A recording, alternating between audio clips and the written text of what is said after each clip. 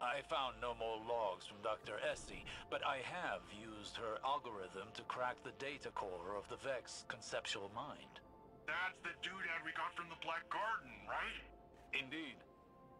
The data within contained the Vex's blueprints for their artificial veil, the Black Heart. It all but proved Dr. Essie's theory.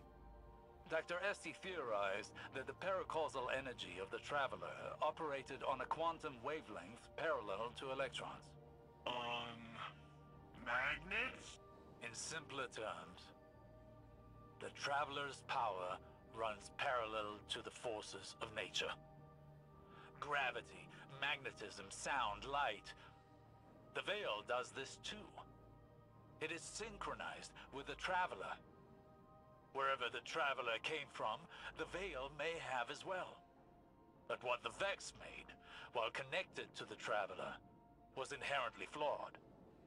It did not create the link the Witness desired.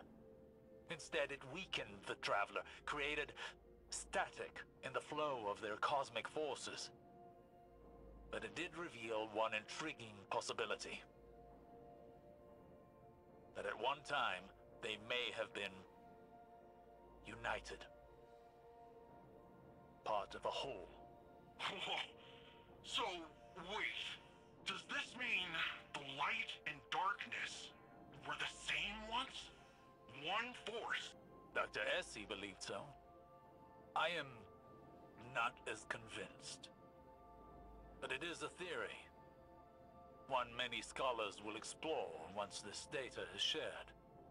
But this data allowed me to calculate the telemetry of the beam the Veil fired at the Traveler. When the Witness linked to the Veil through a ghost, it created a faster-than-light connection of darkness to the Traveler's light. A bridge to the Traveler's consciousness, if it has one. But the beam did not stop at the Traveler, rather a point inside of it. Inside? Wait, what's inside the Traveler? No one knows. But if the data I've been able to extrapolate here is correct, that is where the Witness is now. Inside the Traveler.